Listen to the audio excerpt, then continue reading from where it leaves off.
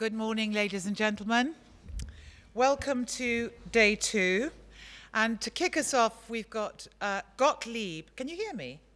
Am I on? Oh, there we are. We've got Gottlieb starting us off. Gottlieb is an agronomist from Germany, but for the last 30 years, he's been in Portugal, where he did his PhD, and he's now a professor at the University of Evora. And he's also president of the European Conservation Agriculture Federation. Now, his study on the impact of CA as a system to be adopted is a main area of focus for him. And today he's going to be talking about conservation agriculture in Europe, the history, the current status and dynamics, challenges and perspectives within the CAP. So there we are. Over to you, Gott. Okay. Thank you. Well, good morning. First of all, I would like to thank the Cherry family to be here and to speak to you today. And I really want to congratulate the Cherries for organizing such an event. It's unique, I think, now in Europe. And they are doing a really great job. And I think, well, it's not only a no-till show and conference, but I must say from what I saw 2 years ago and this year, it's really a conservation agriculture conference because it's covering everything around sustainable soil management. And this is actually the idea of conservation agriculture. It's not only no-till, because no-till is only a part of this system. So I would like to talk to you about agriculture in Europe. Well, as you've heard, I'm the president of the European Conservation Agriculture Federation now for quite some years. And well, we are trying to do our job in order to promote, and I will still tell you this. You see, these are our member associations all around Europe, from up in Finland down to the south, in Turkey even, and altogether it's 16 member associations we have right now. Well, we are a non-profit association founded in '99 and based officially in Brussels, but practically it's more the Spanish association that is hosting our premises and the working office. Well, you see here ICAF and National Association members. Well, we envisage a broad membership with practical focus. 16 we have already, multidisciplinary experts and specialists from academia, researchers and technicians. But we are really proud of having mostly practicing innovative farmers to be the members of our national associations, which themselves are then members of ICAF. You see, our objectives are the promotion of the concept of conservation and agriculture throughout Europe. It's obvious to be the European platform for exchange of information and experience on conservation agriculture. And altogether, we would like to be, or want to be, also a framework for sustainable agriculture as a whole. Why? Well, you all know since quite some years there are constant changes in the demands and, of land use and farming. And well, we all know that traditional farming approaches, practices do have severe problems, drawbacks.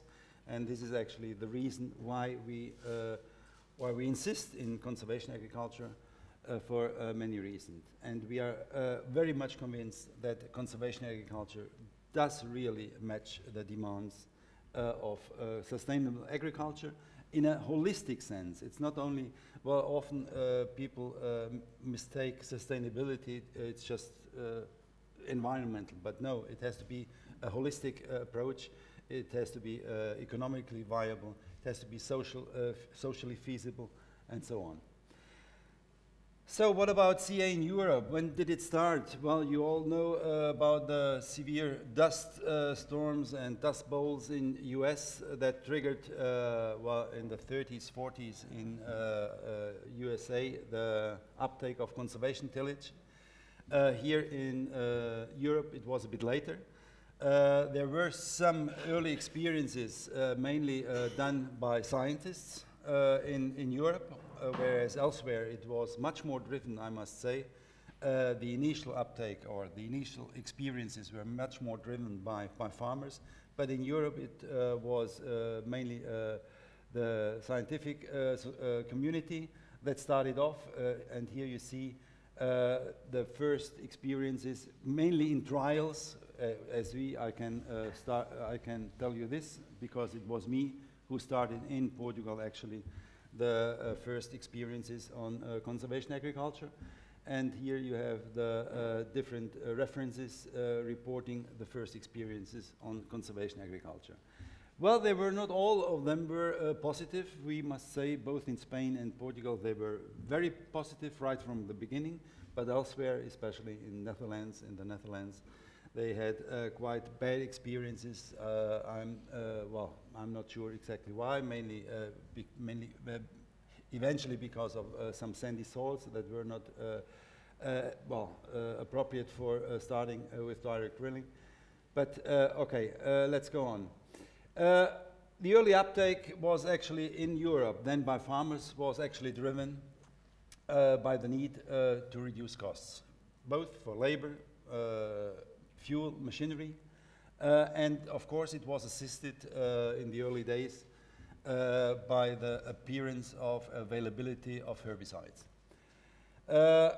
But still, the experiences, as I told you, not only by the scientists but also by farmers, were quite different in the different European countries. For example, no-till was right away adopted in UK, in Finland, in Spain, when they started to adopt conservation agriculture, whereas in other countries, for example, Denmark, Germany, it was mainly the reduced tillage approach that took off. And in fact, UK was really the lead country in the early 80s. I guess you may remember this. And it reached almost 300,000 hectares in the early 80s already. But then, as you may know all, it was the straw burn ban that caused farmers to leave and no-till practice because of weed problems. So then it went down to very few hectares. Well, the concept of CA in Europe was mainly focused on the reduction of tillage intensity. It was only later when the focus also came to the other two principles of CA, which are, as you all know, permanent soil cover and crop rotation. And still today, in some regions at least, still the focus is mainly on the reduction of tillage intensity, forgetting about the other two principles, and they are crucial for the success of conservation agriculture. In the early days, the application of the conservation agriculture principles in perennial crops were completely forgotten, were absent actually. Today we do have, especially in South European countries, we do have great acreages in perennial crops using CA principles. That is mainly based on the soil cover in the interrow of permanent crops, in orchards, mainly in olive orchards, and also based on great diversity of species, either through natural vegetation or through sown vegetation. Then, we must actually say that the foundation of ECAF was a logical result of all of the approaches in different countries in Europe.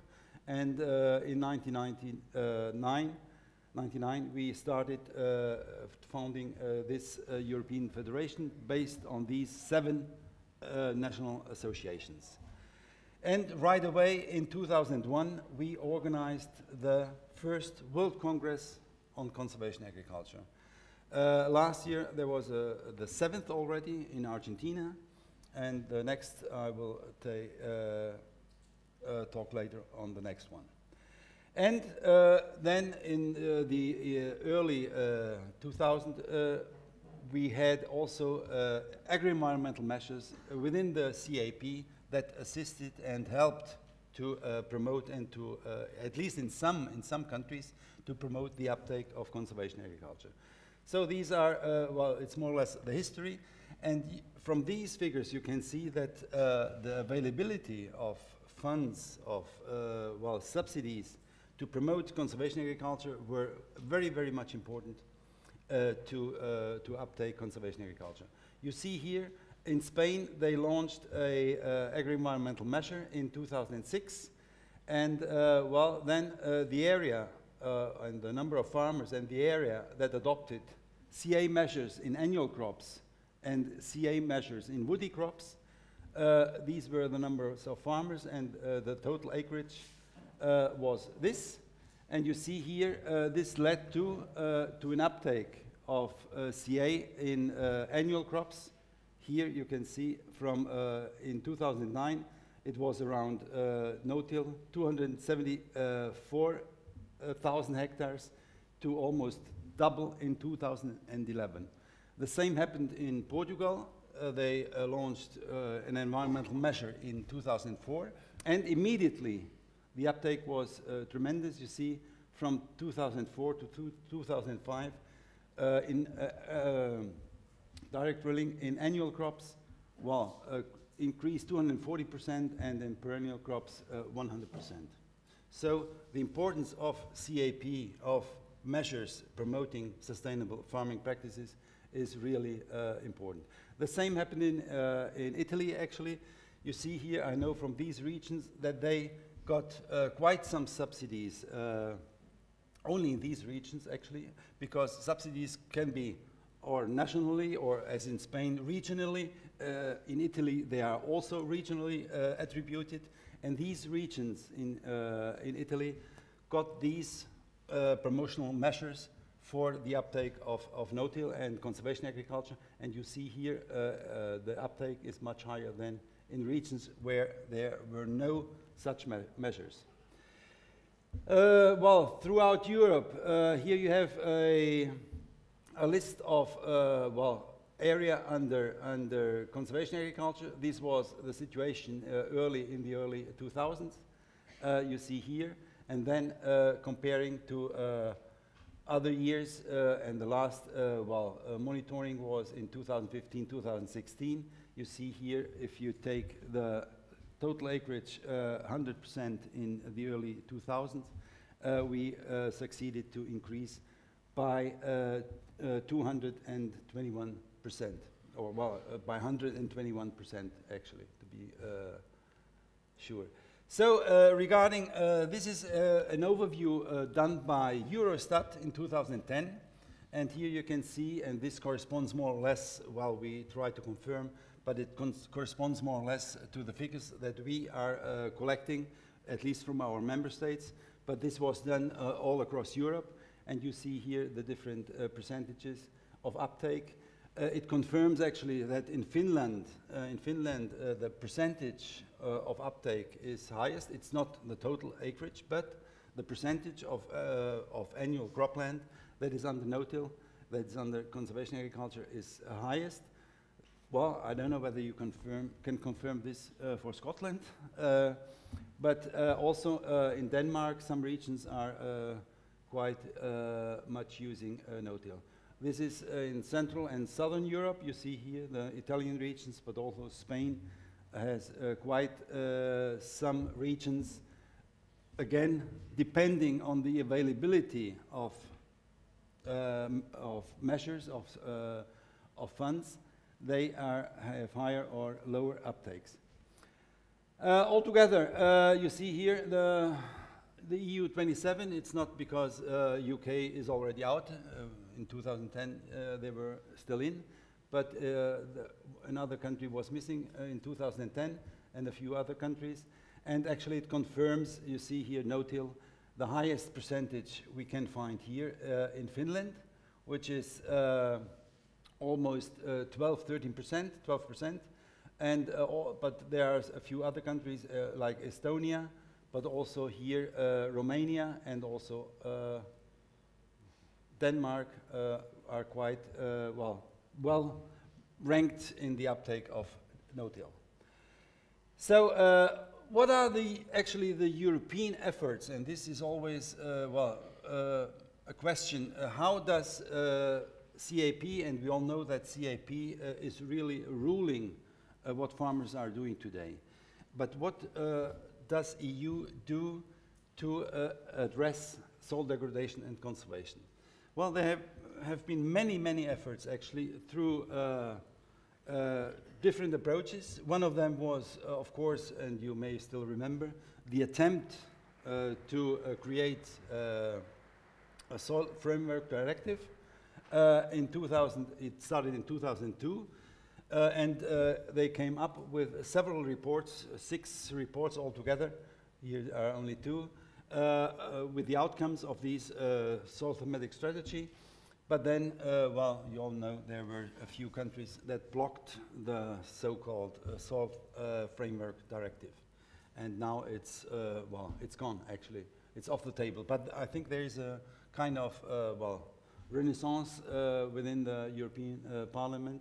There was also this, GRC, Joint Research Center, study, so-called SOCO, soil conservation.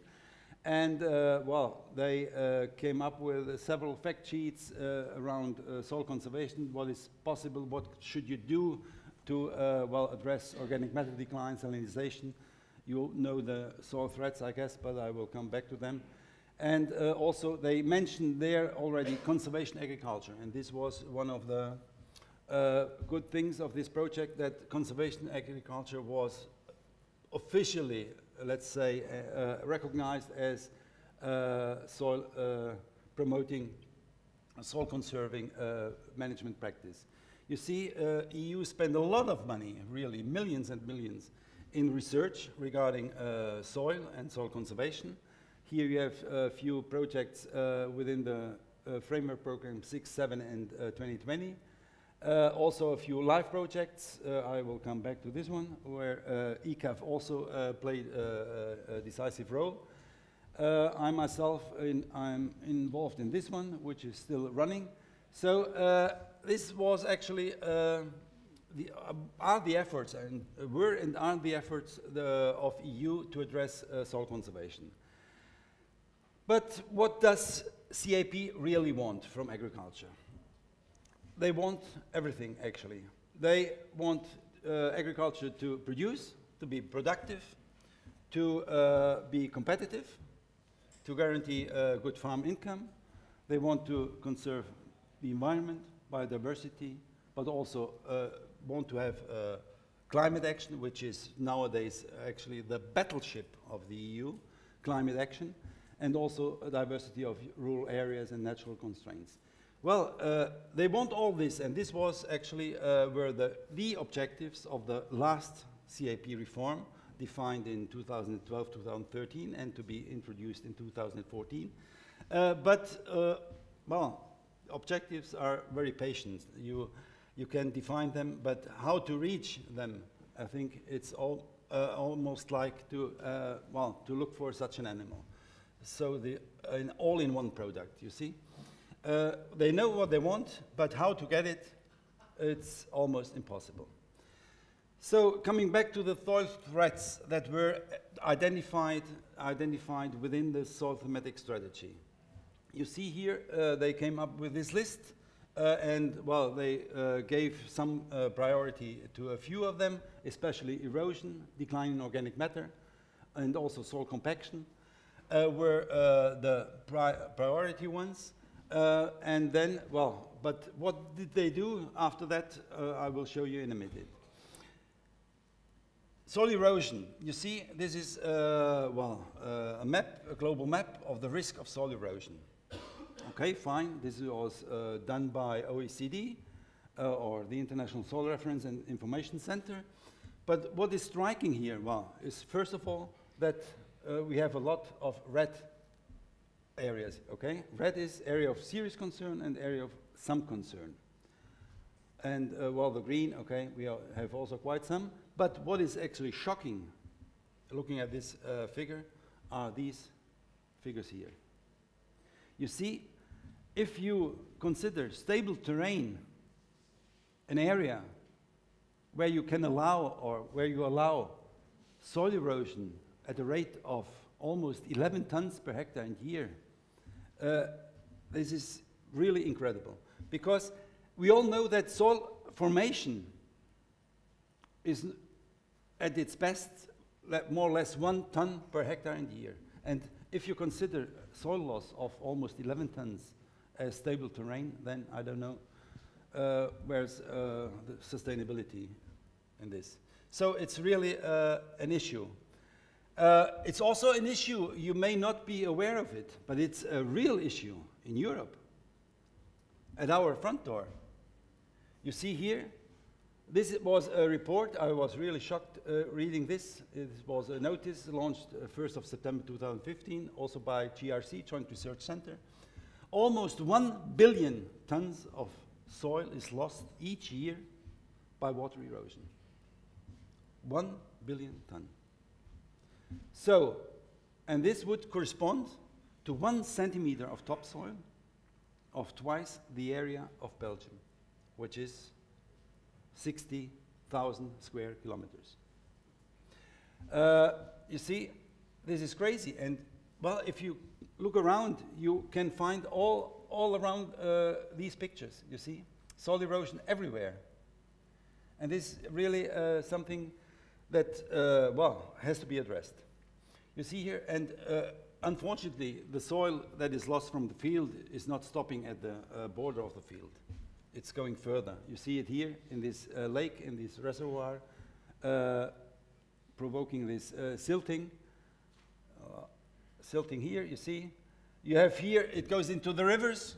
You have here River Thames. Yesterday we heard, in the morning we heard how they deal with the, well, turbidity of water in water treatments. Here, Thames, Tiber in Rome, but also into the ocean. You see here, and to see it better, I amplified it a bit. Sorry. You see, this is UK, correct? And I once showed this slide in Brussels to an official at the EU. He said, well, it looks like Britain is bleeding. Well, it really is. It really is. If you lose these topsoil every once in a while. Regarding greenhouse gas emissions. Well, agriculture, we know all agriculture is also a contributor to the emission of greenhouse gases. Apparently, only 10%, like, well, according to this figure, only around 10% is coming from agriculture. But we must not forget that these 10% is only due to nitrous oxides and methane. They do not consider, although it says here, agricultural soils, they do not consider the CO2 lost from soil organic matter mineralization. Okay? Because this is a part. But you see here what is actually going on regarding soil organic carbon in Europe. You see here, this was an exercise done by the Smart Soil project. The balance on arable land in here, you see here everything which is orange and red, and there are quite some areas, has a clear decline in soil organic matter. And soils at risk regarding soil organic matter, both either, here the areas of risky areas are even bigger, because it's not only because soils lose soil organic carbon, but it's also because soil organic carbon is very low, especially here in the southern Mediterranean countries. Soil organic matter levels are really low. We have often soils with less than 1% of soil organic matter. The situation in Denmark, you see here, we have soils here, and these two, these are different soil types here, 5, 6, and 7. Especially the 5 and 6 are those are the loamy soils and the clay or silt soils, which are mostly used for arable farming. And they found here in the period between 1986 and 2008 a yearly decline of well, around 400 kilograms of carbon. This is carbon, not soil organic matter, carbon per year. So it's huge, a huge amount that is lost. The same in Belgium. This study shows clearly that the evolution of percentage of arable soils short in soil organic carbon. I'm not quite sure now what they consider being short in organic carbon, but the criteria is the same both in 82 and in 2004. And you see the percentage in all soil types is increasing. So clear sign of loss of soil organic matter. The same here in England. This study is, well, you see here, between 79 and 95. The percentage of soils with lower soil organic matter is increasing, whereas the area of soils with high organic matter is decreasing. The same here in France. I think we find more black spots than gray spots. So actually, looking at this and bearing in mind the soil thematic strategy and the main threats, I think we all must question ourselves whether this practice is still good agriculture and environmental condition. So what to do? Earthworms also as a main biodiversity indicator. You see here, well, this is not a real soil, as of course, this one, yes, but if you look for earthworms under a no-till soil, you find this amount per square meter, and if you look to a plowed soil, you find this amount of earthworms, okay? Compaction, also an important issue. You see here, well, normally we look on top of the soil, we don't see compaction. But if we look underneath and, well, take some time to identify the compacted zones, you can all find such signs of compaction. And this is compaction not by wheels of the tractors only, but also by tillage implements. So I would say that out of these 8 soil threats, at least the red 4 ones, it's agriculture itself, traditional agriculture, that is causing these soil threats. So it's an issue to be addressed, of course, because it's also well, affecting yields. You see here, this is a study, well, was published in 2010, looking at the evolution of yields in cereals, and it clearly shows that in Europe, by the end of last century, yields started to stagnate. But why? Actually, we have better inputs, we have better technology. What is missing? I would say it's the basis for crop production, which is the soil. So, CA approaches to overcome drawbacks of conventional agriculture. You see here CAP, the famous Annex 4, launched in 2005, indicating that soil erosion should be approached by reducing, by guaranteeing minimum land management, retained terraces, minimum soil cover, soil organic matter standards for crop rotation where applicable, arable stubble management, and so on.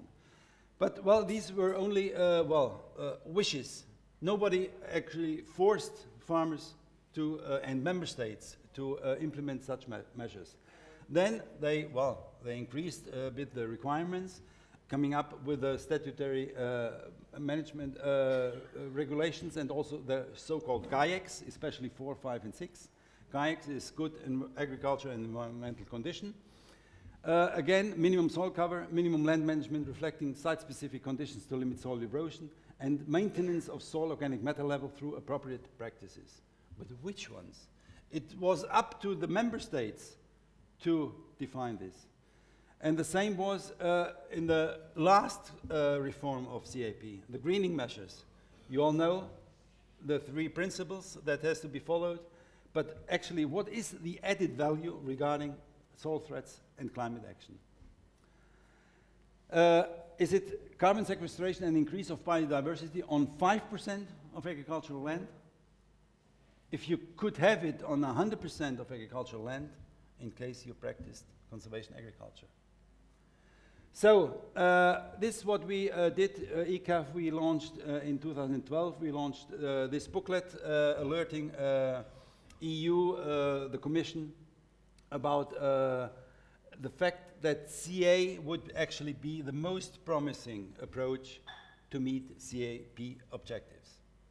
And well, we continued this, but it's not only CAP objectives, it's also many of these sustainable development goals can be met, at least partly, through the application of conservation agriculture. The same happens, and recently the European Soil Partnership launched the voluntary guidelines for sustainable soil management in order to address all these threats. Well, they hardly mention conservation agriculture in some of them, whereas conservation agriculture really could address most of those threats. And well, they know it, but the issue is they always say, well, conservation agriculture could, but if you reduce herbicide input. So, well, we also tried to, well, we congratulated this fellow here, which was the former French agriculture, Minister for Agriculture. He actually launched the so-called 4 per mil initiative. I don't know whether all of you are aware of this initiative, which means that in soils we should achieve at least a 4 per mil increase of soil organic matter stock every year. This would be sufficient to meet the climate goals set up in Paris, at the COP20 in Paris. I think it was 3 years ago. So we also, well, but with regard to climate action, we recently launched also this booklet. It's a study of the potential of CA to mitigate and to also to adopt to climate change, to mitigate climate change and to adopt it. And for that, well, we underline actually the need to do arable farming, mimicking natural soil conditions. It's only possible to store carbon in the soil if you apply these principles of permanent soil cover, minimum soil disturbance on agricultural land. And it's possible, as you all can see out there. And there we actually show in this booklet that you only can achieve climate mitigation through reduction, clear reduction of these gas emissions and the promotion of sequestration in the soil. Sorry, because if you do this, you literally burn soil organic matter. You do really burn it. But if you do this, as you all know, it's really the only way you have to increase soil organic carbon in the soil. Minimum soil disturbance, cover crops, mulch, and so on and so on. And in this study, we, we made some exercises. It's available on our website. You can get it in details. But we found out that in annual crops, we could achieve these figures. I will come up with a global figure right now, especially in the Mediterranean areas, but also in the eastern, in the continental areas. There's a huge potential actually to sequester carbon in the soils. Regarding permanent crops, the potential is mainly because perennial crops you find mainly in the Mediterranean regions. There's a huge potential. Altogether, actually, we could sequester in annual crops this amount and in permanent crops this amount, summing up 190 megatons of carbon dioxide per year. And this is almost 50 times what a coal-fired power plant is emitting every year. We are also involved in these LIFE projects. This one is LIFE Plus Agricarbon.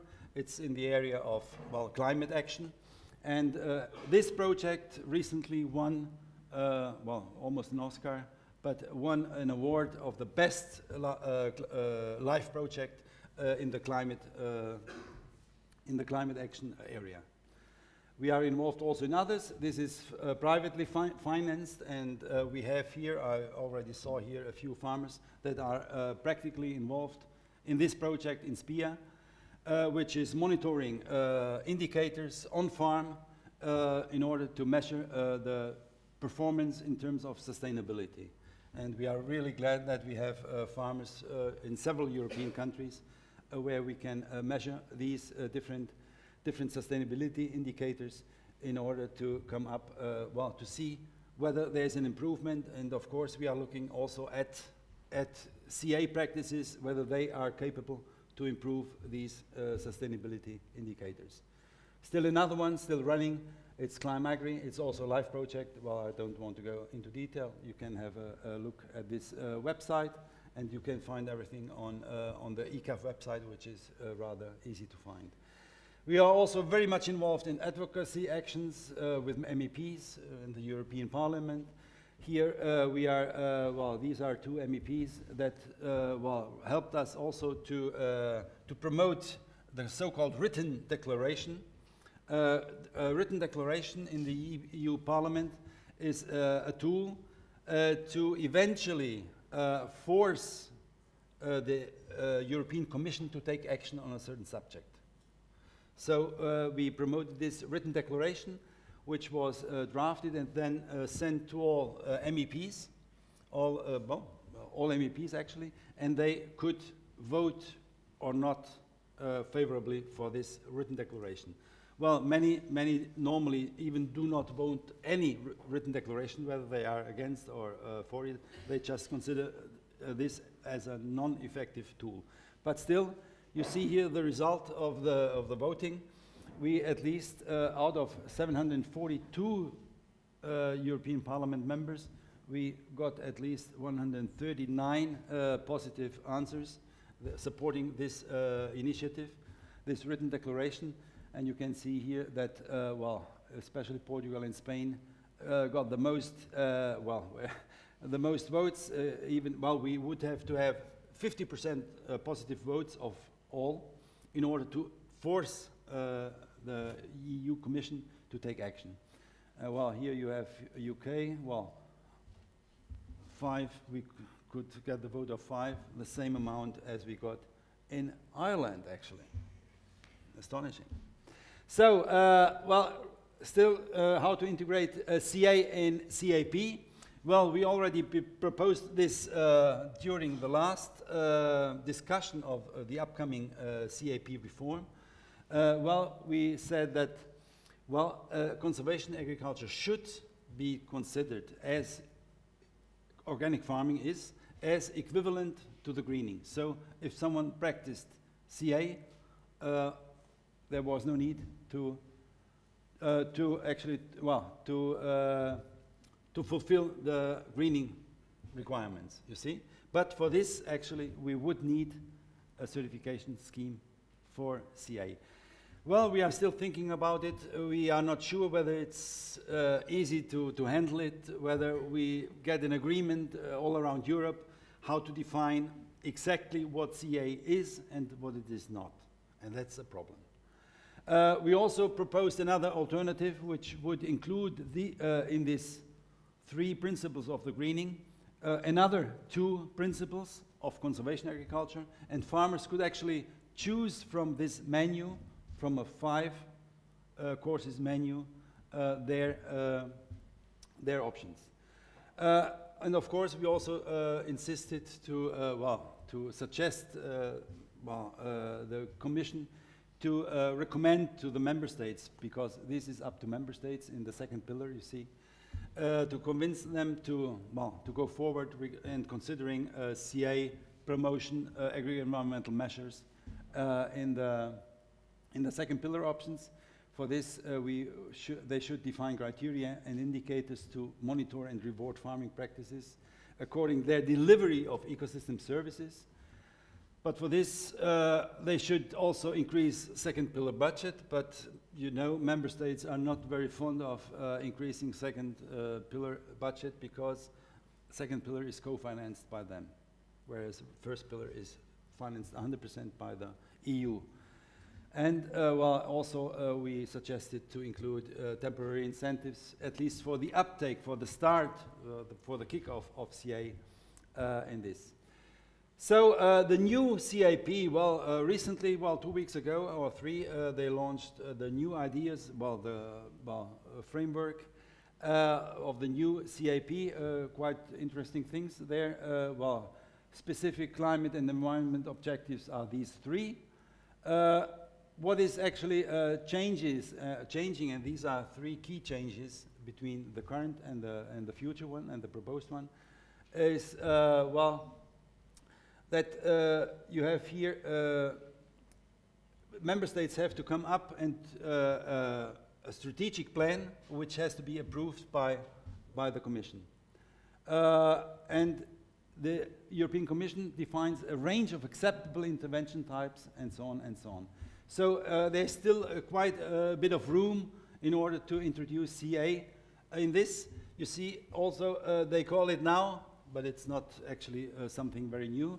They won't talk about greening and cross-compliance anymore. They call it now new enhanced conditionality. And what is actually really new, and this is if member states would define it as such, it's the ecosystem paid in Pillar 1, included in Pillar 1. And here member states could define things that go beyond these already enhanced conditionality. They could put it in the ecosystem into Pillar 1, which would be financed then 100% by the EU.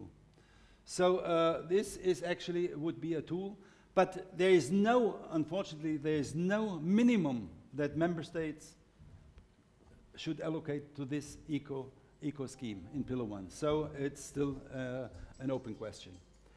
Well, needs and ways forward. Well, I think we need to raise awareness that intensive tillage-based soil management is the root cause of soil degradation. I think this has to be very, very clearly outspoken. That rational, science-based and responsible use is a must for all external inputs into crop production. We need big efforts to change mindsets of farmers, and here farmers itself should help to speak to other farmers to try to convince. We need a favorable policy and institutional environment to mainstream CA, and we must convince people that it's not just the rejection or the of chemicals or synthetic modern inputs that make agriculture sustainable. It's much more. So, because we really face the problem, and you all know about the glyphosate issue, it's really a crusade against this, and well, banning glyphosate apparently is equal to sustainable. I don't know why. Scientific and empirical evidence must be produced and compiled to convince stakeholders and decision makers, of course.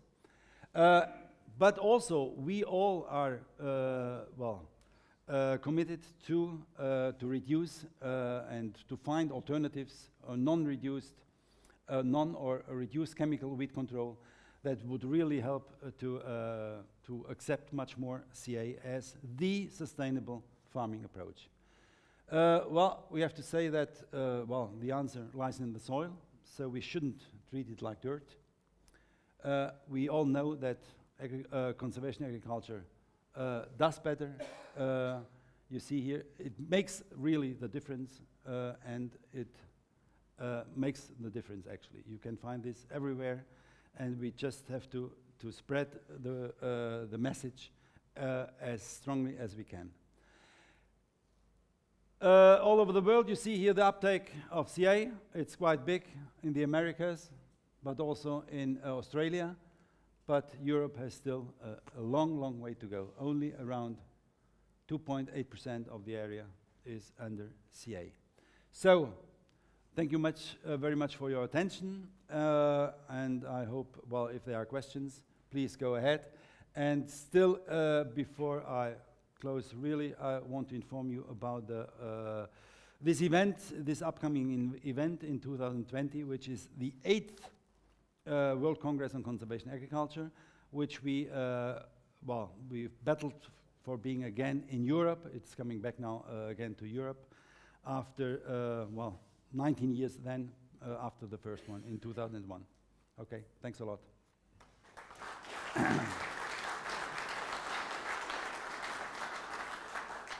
Questions? Put your hands up if you have a question.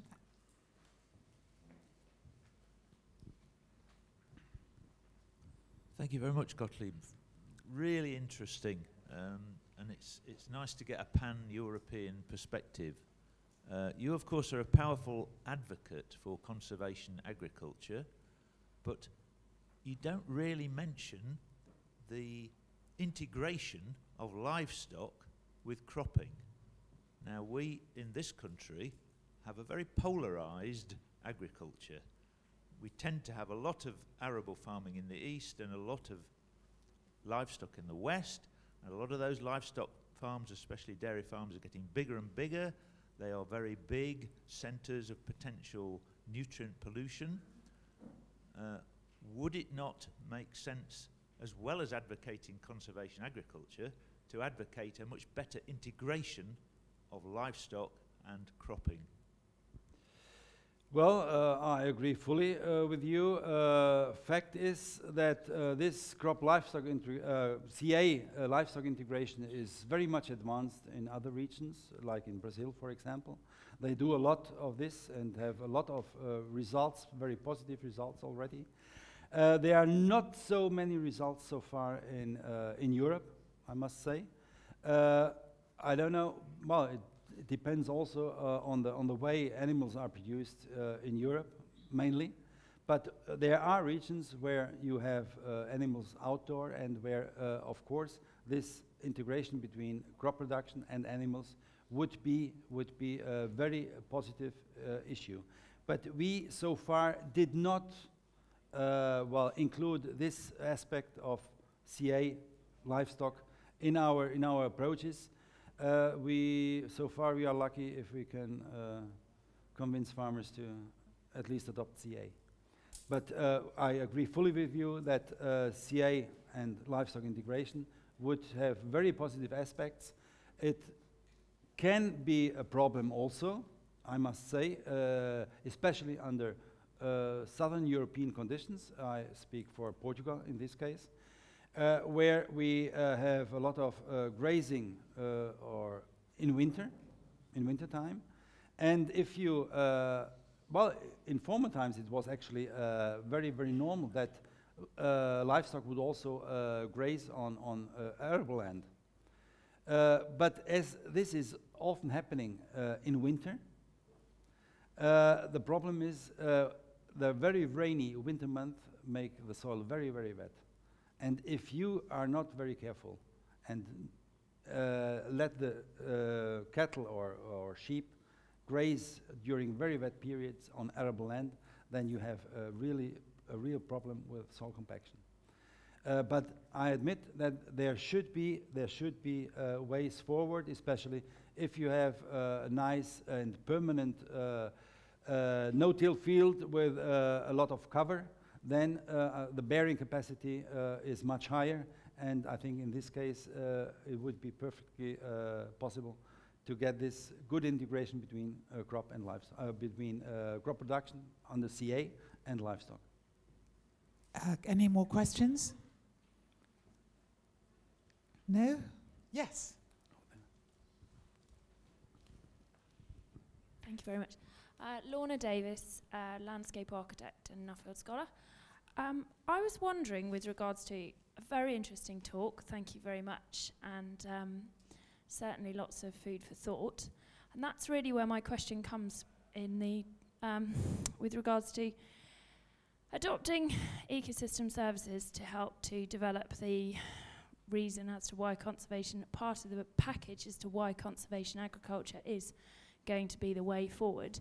How do you actually manage people's expectations over the time it's going to take to turn agriculture around to be able to deliver your approach, the increasing demand on food, which people are expecting, and actually the pressures from government to meet all of the urban public's expectations and not necessarily understand the rural public's ability to deliver if given time to do it? Well, I'm not sure whether I got completely your question, but I would say that, well, our effort is actually in convincing people that the approach of CA is the most promising one to match food production with delivery of ecosystem services. The other ecosystem services, because food production itself is an ecosystem service, correct? But I know that, well, for many, well, urban people, well, they do not understand actually the needs farmers feel to produce food. They don't see the need for the stewardship. Well, they see the need for stewardship, but they don't exactly know how to correctly steward the countryside, you see. This is a tough job, and well, the consumers, of course, they want cheap, good, and safe food. And well, everything that is well, somehow associated to chemical inputs, mineral inputs, is so well somehow well negatively associated. And I think there should be well, must be a public affairs campaign to clarify to people on what is real sustainable food production. This is an issue, we are working on it, but it's a hard fight. Tony Allen from King's College. Thank you, Gottlieb, for a wonderful presentation. Can I just ask your perspective on Europe? In the UK, the conservation agriculture is a disruptive process in terms of what we have, therefore it has these struggles. And there's no alignment at all in government. Government doesn't say, gee, CA is great. The corporates don't say CA is great. And because those two fund science, science doesn't say it's great. We haven't had in the UK an Embrapa moment when the chief guy in Embrapa said, we're going to follow. In fact, what they were going to do was follow the farmers. We haven't had that event in this country. Is there anywhere in Europe where there's a sign that they have, perhaps in Spain? Or? Well, I think there are some countries in Europe where governments are listening, well, to scientists, of course, but where scientists are also supporting CA. It's not, well, we know the experience here in UK. We had already meetings with representatives from DEFRA. It was, well, last winter at Tony Reynolds' farm. They invited a series of DEFRA people. They were very much delighted, apparently, but I don't know whether this is able to be translated into taking up the idea and transmitting it to policymakers. This is actually, but elsewhere there is a strong support by scientists. I know it from Spain, I know it from Portugal, but also in Italy, for example. In Italy they did a wonderful job also to come up with these agri-environmental measures, and you saw that the uptake in the regions where the decision makers were convinced of the benefits of CA was tremendous actually. We've got time for one more question. Thank you. Good morning. My name is Dick Thompson. I'm here representing the British Society of Soil Science. The Society has a new initiative called Working with Soil, which aims at ensuring that we have an adequate skills base in soil science and soil management. I'd be interested in your views on whether you think there are any gaps in the skills base that was needed for the expansion of conservation agriculture, and if so, what they are. Sorry, again, gaps in what exactly?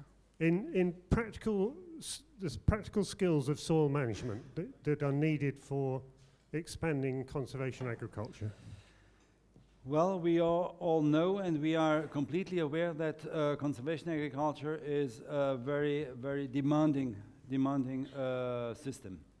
You need a lot of observation, you need patience, you need constant improvement, and well, I think knowledge is there, but it's has to be locally adapted, the system. And this is why, well, the practical advice should come from local farmer groups in order to define and to identify these gaps.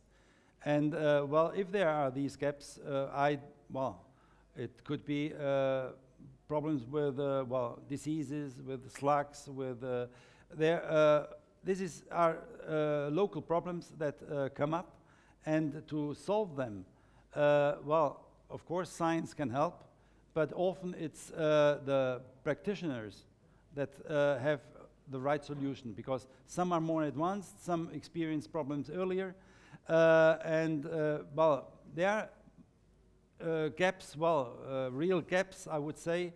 You can find solutions everywhere. Whether they are applicable to your condition, it's another thing.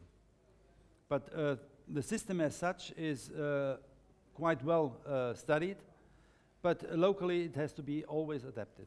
And this is, I would say, one of the biggest challenge for the uptake of CA. And also, of course, the mindset of many farmers still, that, well, this does not work on my farm. This is actually the issue.